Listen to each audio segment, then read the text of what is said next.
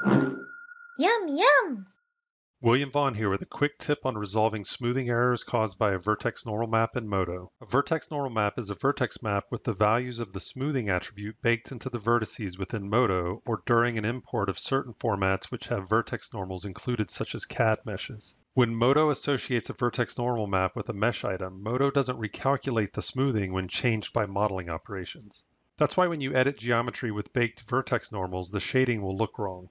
Also, modifying the smoothing value for that surface no longer affects the actual smoothing of the surface in the viewport because vertex normal maps supersede any other settings. To resolve this issue, simply clear or delete the vertex normal map from the mesh item. Oh, look at the time.